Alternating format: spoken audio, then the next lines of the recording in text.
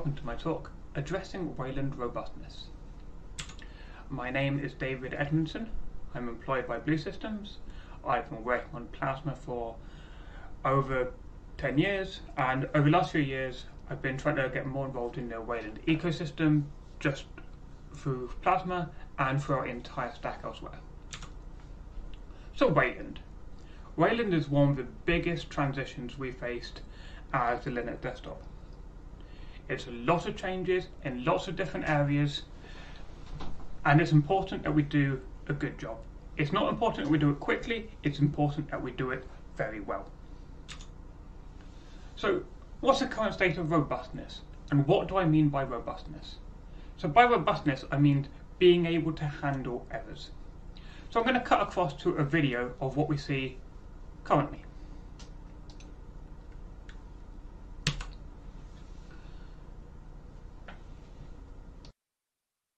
So here's my laptop running a compositor, got a text editor going. I've spent ages writing a document, and we're going to mimic what would happen if a compositor were to crash. Pretty underwhelming. Not only has my text editor been closed, it's been killed because we've switched back to login manager, so all my content has been lost. As you can see, that was somewhat underwhelming. We don't see the same thing if Pulse Audio crashes, and whenever we're doing any application development inside Plasma, we try and build in a sense of robustness of handling these errors. If Power Devil crashes, Plasma Shell just reconnects if and when it comes back. So now we're going to see what happens on my laptop with a heavily patched stack throughout. Let's reproduce that scenario, but on my patched Plasma session. So I have kdevelop open, which is an absolutely massive monolithic QWidget application.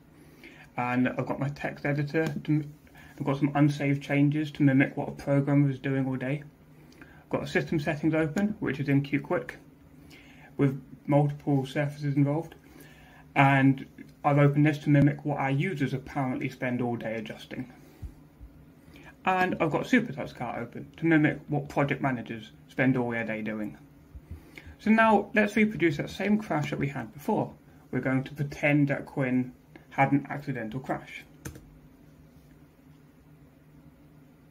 And as you can see, everything has restored, or is about to restore. Come on, Plasma. Oh yeah, so. And everything has restored exactly as it was before, with absolutely no data loss whatsoever. My unsaved changes are still here. You can still see my characters spinning around in SuperTouchCart. I could be playing a level and not even lose first place. So what did we just see?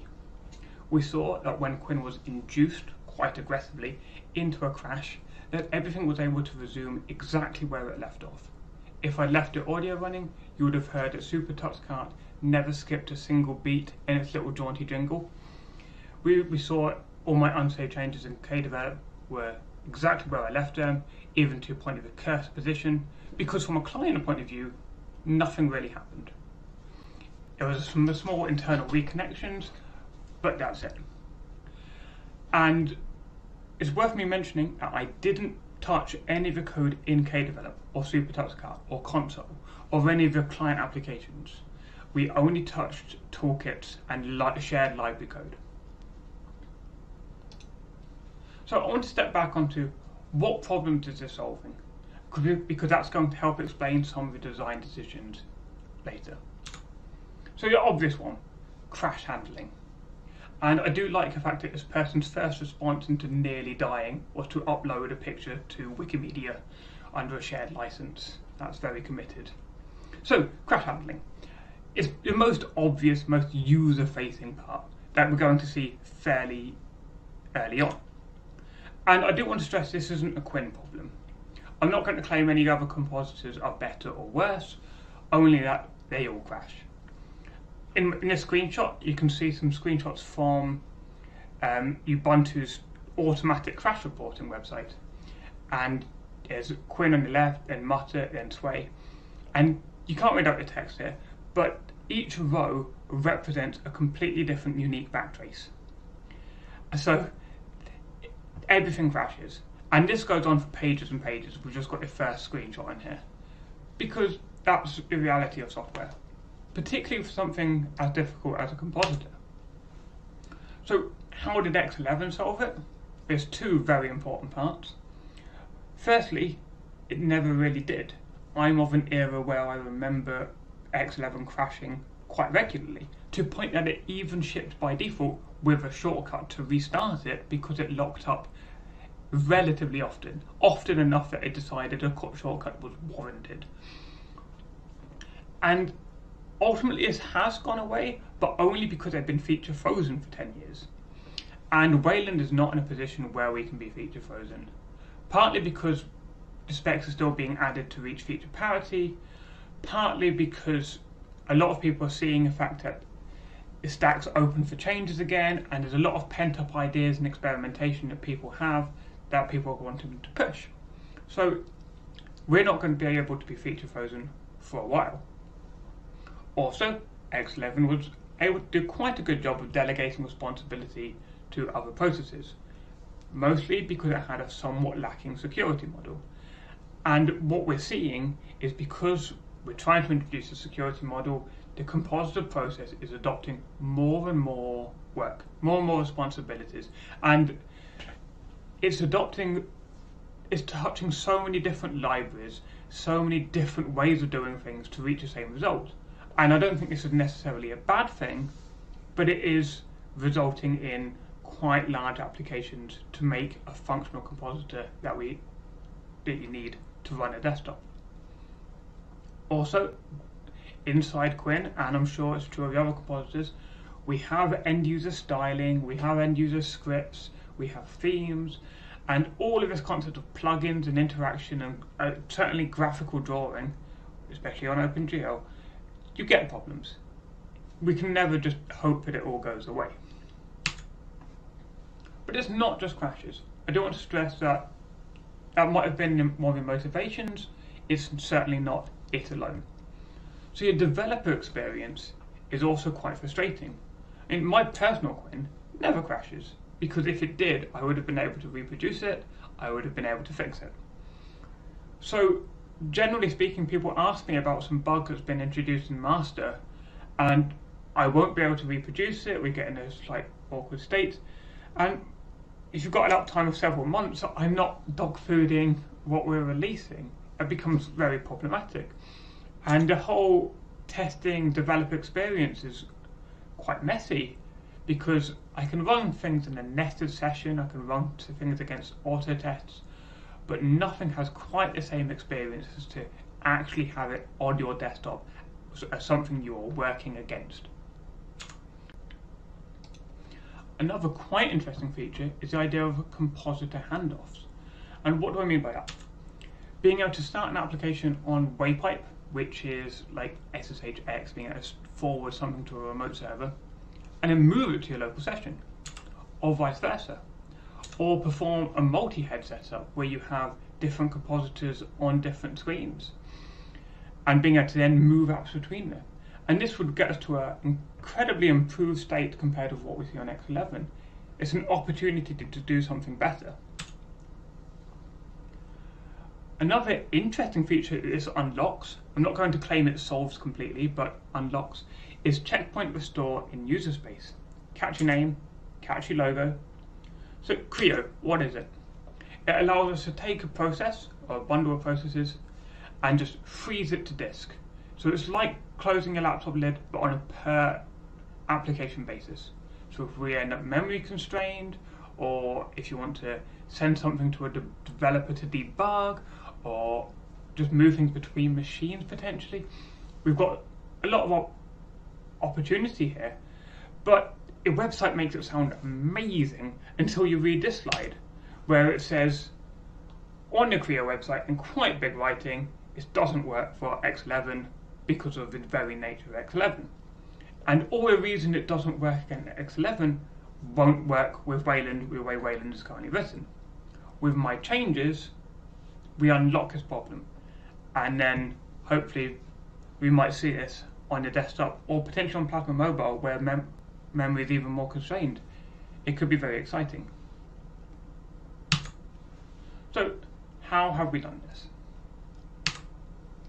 So the first step was to have a way of keeping a session alive when kwin crashes. If we go with a naive approach, if kwin crashes and Plasma Shell and everything crashes at the same time, if all of the crash handlers kick in at once, everything becomes a very racy experience. Plasma Shell could try and start before kwin has recreated our Wayland 0 socket that it's trying to connect to, and then we're in a very sticky situation. We also introduce a potential security hole. If kwin goes down, some other rogue compositor could come in, create a socket on the same name, and then all the other clients would try and reconnect, but to this other rogue process, and we don't want that. So we make your Wayland socket on your file system. It's not really on disk. But on the file system, your Wayland-0 file, socket file, we keep that alive. It's owned by a helper process, which starts up before kwin. It creates a socket on disk, sets a bunch of environment variables, and then spawns kwin with access to its file descriptor. If kwin crashes, the socket remains. It's only cleaned up when everything exits gracefully. If a client tries to connect before kwin is started, the client will just pause during that initial socket connection, waiting for kwin to accept that connection and create a new file descriptor between them. This is completely race-free, potentially even improve startup speed, because now we're able to start kwin and start Plasma Shell at the same time, and there's no race between them. Plasma Shell can do all of its linking, can do all of its heavy loading, and only block at the point where it actually needs to block. So there's a lot of potential here. It's very similar to systemd socket activation, if you're familiar with that, except we did it ourselves locally for various reasons. Everything remains secure. You can't just replace this file from another process. You'd have to be able to mangle with the helper. Even the lock screen is secure. If kwin crashes while the screen is locked, when kwin restores, it checks the current state in login_d, which has a Boolean cache of whether this session is locked or not, and the first frame kwin would render after this is a lock screen again. And importantly for clients, we can distinguish kwin crashing from kwin closing. If the connection goes down but the file remains on the file system, then we know kwin's crashed, but we can reconnect. If the connection goes down and the file doesn't exist, we know kwin's exited. We should just exit gracefully. So all of this has merged. All of that part has landed in Plasma 5.21 and maybe even earlier, and you're probably running it now. And the experience, I think, is better than what we had before. If you log in, get a crash, you will now see your screen flooded with Dr. Conky dialogue saying there's been an issue, my client has closed. But the desktop comes back, your panel comes back, you can then just relaunch everything. Good, but nowhere near good enough. So the next step, a slightly harder step, making the client survive. So I need to explain how Wayland works in an incredibly oversimplified way. Two processes just scream data at each other, and both sides keep a cache of what the other person thinks the state is. There's no call and response, it's always just streams of information. So this is why we can't just keep a socket alive. We have to, after we reconnect, we have to resend the data. Because otherwise, if client just keeps the connection alive and then says, please attach buffer number 6 to surface number 3, a compositor will respond with, what on earth is buffer 6? And then just kill the client, which wouldn't really be what we want. So we need to resend everything. The other important thing to know about Wayland is everything is asynchronous because they're just screaming data at each other. The compositor always has a final say. If a client says, I would like to grab this, at some point the compositor can just turn around and say, no, go away. And because of this, the clients are able to have code to react to this, which makes doing a reconnection a lot easier. We can just assume that a compositor stop everything and just re-request everything. And most importantly, all memory allocations are in the client. If I want to send a buffer, a picture of contents to your compositor, I create a space in shared memory, I create a file descriptor pointing to space in shared memory, and as a client, I send that file descriptor to your compositor. And the compositor is not creating any of the space. If the compositor goes down, the client can still read everything that it had before. And I think this is one of the big reasons why this wasn't possible in X11. If you try to introduce this in X11, you would have so many cases where you're trying to perform a round trip, or you're accessing some data you've asked X11 to hold, some structures it has. It just wouldn't work. But here, the client has everything. The client has all of the memory allocations, and it has all of the data that it wants to send. It sent it once, it can send it again. I mean, for Akademy, I'll talk about Qt first. So you have your Q window object. It has the window title inside a Q window object. In fact, we create all of this inside Q window before we create the Q platform window. All of this is cached in the client. We have all of this information. So all we need to do is send it again. So I patched Qt and I made it do this. When we detect the connection has gone, we send everything again, everything comes back. So let's look a bit more in detail at what was actually needed.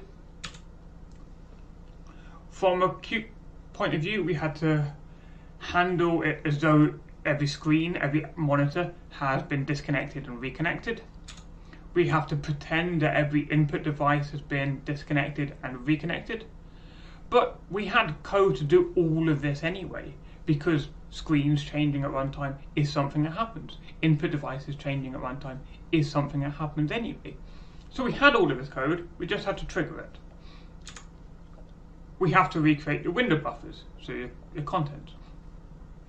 And you have to do this from a client point of view at runtime anyway. Every time you resize a window, you have to create a new buffer of the new size. You have to be able to draw all of the contents in. And you were always able to resize a window, so we have all of these code paths available, we just need to trigger them. And lastly, we need to reset the shell, so what the compositor thinks a window is. And Qt actually has code for this already, simply because Qt API allows you to change between a pop-up and a top level at runtime, so we had to have code to tear down a window and recreate it. So we had all of that code existing. Now there is a lot of other glue, a lot of smaller things that I haven't mentioned, but in general, I was just accessing code that already existed and trying to trigger it. There is one exception, OpenGL, and this was one of the bigger challenges. The way this works is when we use a OpenGL library like Mesa, we pass a pointer to the underlying Wayland library objects, so it's WL display object, really low level code, we pass in these structures, and OpenGL is making low level Wayland calls using this library. So we need OpenGL, Mesa, we need Mesa to stay in sync. So I patched OpenGL, I patched Mesa, and fixed everything. It wasn't quite as bad as I initially imagined. So we were able to keep the client connection to your render device, to your graphic card, completely untouched. The client at some point gets authenticated, it gets told, oh, you're allowed to upload textures, you're allowed to do drawing. And once that's happened once, we don't need to do that again, even if your compositor goes down and comes back up. So your GL context remains intact, and everything, all the textures and vertex buffers you've uploaded are all absolutely there. The only thing we need to do is reset all your EGL surfaces, which we ask your client to do, and Mesa also has to reset a load of internal Wayland objects, a couple of factors and globals. This was quite invasive. We had to change libwayland to do that. We had to introduce a new signal to say, I've been reconnected, keep using the existing pointer I gave you earlier, but you're going to need to do some adjustments. So having done Qt, I wanted to try a couple of other toolkits, because trying a few other toolkits helped shape what I did in libwayland and what I did in Mesa, just to make sure the changes there are versatile and work for things other than just Qt. Obviously, I'm at Akademy, I'm going to say everybody should be using Qt because it's amazing, but other toolkits do exist. So SDL, it's what SuperTuxCart was written in, and you saw that in the video. I patched it. And the changes were relatively small. It was around 75 new lines to do everything. And once we've done that, we didn't have to change any of the SDL using clients at all. Just 75 lines inside SDL code itself. And that's relatively manageable. All of these changes were quite difficult. I'll be honest, this took me absolutely ages, quite embarrassingly long for what amounted to be 75 lines, but it's quite manageable. Wayland. I patched Wayland. There's a theme coming. So, Wayland is a full X server that then has a Wayland connection for passing the surfaces and buffers and passing input events to your clients. But X server itself is a cache of client state. So all we have to do is send all of that information again. And the Wayland changes themselves were relatively straightforward. They're quite small, just resending everything. And again, I was mostly reusing existing code to handle resending a surface for a window, resetting input devices and such. But what was a challenge here is the compositor is also making potentially blocking calls into X11. Kwin can handle Wayland crashing, so we've got a bit of a chicken and egg situation. All of the boilerplate around launching and managing required a bit of work, but we were able to fix it. The deployment is going to be a bit hard because we had to make some changes to Wayland, but well, a lot of changes to Wayland and how it interacts with the compositor. But the important part is it works. Firefox. Now, this is quite interesting. Obviously, it's been a theme so far. So the next slide. I didn't patch Firefox, but I was able to create something that worked quite successfully. I changed the .desktop file to be, well, to run Firefox. Obviously, because I'm a professional, I checked the exit code and did something slightly better. But effectively, this is what I was running. And I did this because Firefox already has amazing crash handling support. It can handle restoring everything. You have to press a button in a dialog, but then you get all of your windows back. So it's got all of this code available, and Firefox does some very quirky things with Wayland. So potentially it would be quite hard for them to gain this reset support. So I've included this slide to show we don't necessarily need to have a one-size-fits-all strategy. For Qt, it makes sense that your toolkit handles everything and just resets everything. For something like WL Paste, a small command line tool to paste clipboard content, the best thing is probably just to exit. We don't need to have one size fits all. The strategy with the socket allows for a couple of different techniques. And I think a slightly better version of this might be a way forward for Firefox. Maybe not. Maybe I should have the full reset support. Plasma Shell. Plasma is kind of unique when it comes to Wayland, because not only do we have the common Wayland protocols that every other application uses, it has a load of really bespoke code for getting information about other windows, setting its own window positions. There's a lot more protocols and a lot more Wayland code. And I could have added reset support here, or I can just let Plasma Shell quit and just bring it back using a crash handler. And we can still save everything first. There's not any risk of data loss because you don't really interact with Plasma Shell very much. So potentially that's a way forward for Plasma Shell as well.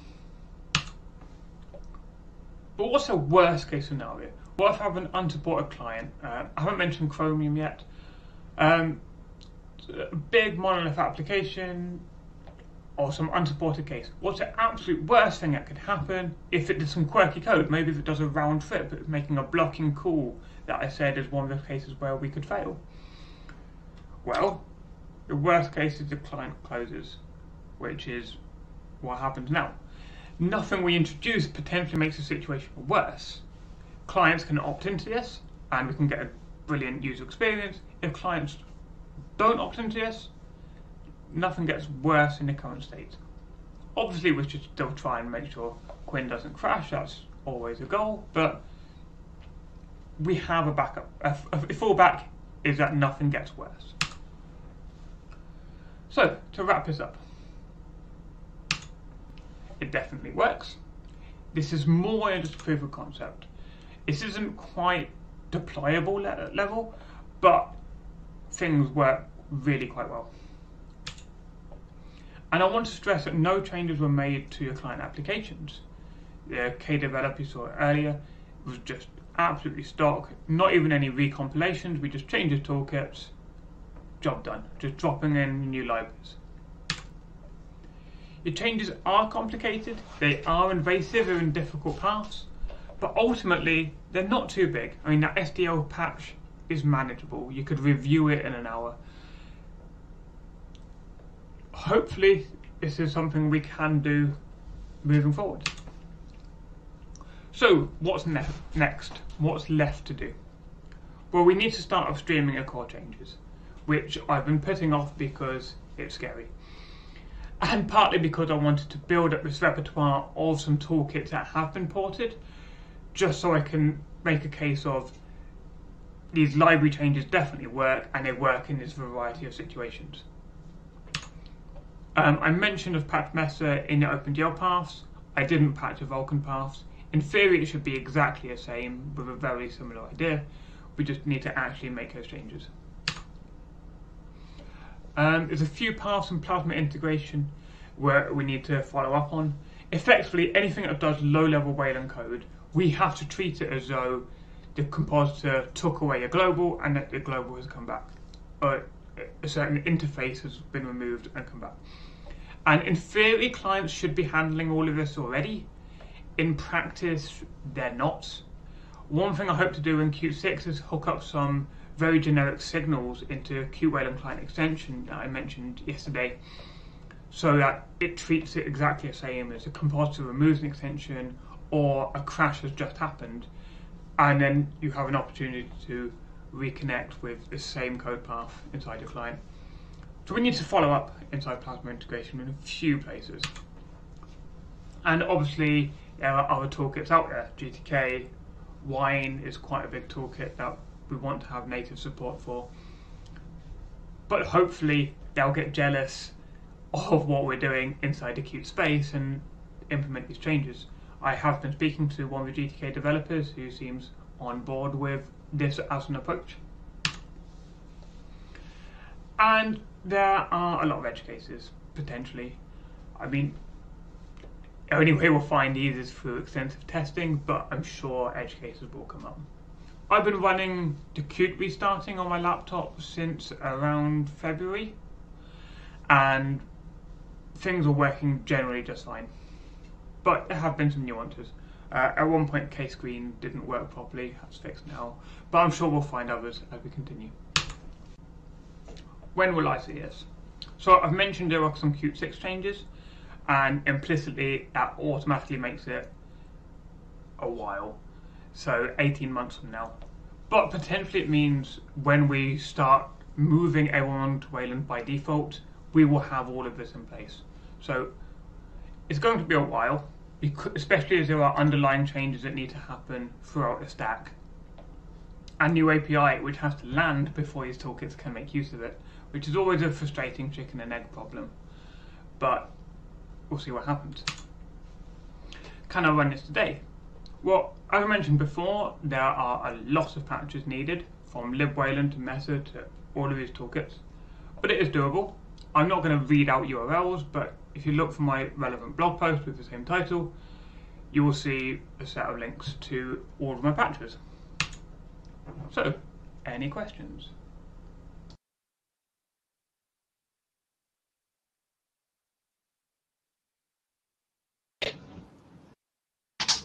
And here we are. Yep, I've had a quick change of clothes and now, yep, here to answer questions. Oh, Luigi's gone. Oh my goodness, I've killed Luigi. Fortunately, Mario and Luigi have many lives.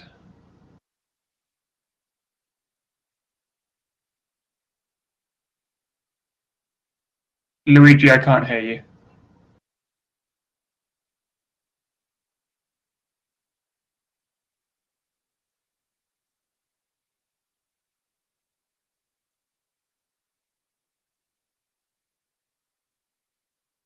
While I wait for that, Kai sent me a message and asked me to just prove that Qt Creator works. So, Qt Creator, I'm going to do a live demo.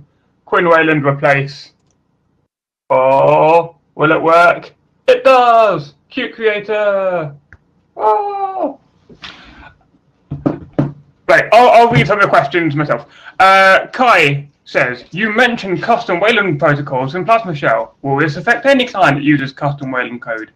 Yes, if you use custom Wayland code, there are changes that are going to need to happen. I'm hoping we can abstract this so the path for our global has been removed and things have been reset is the same.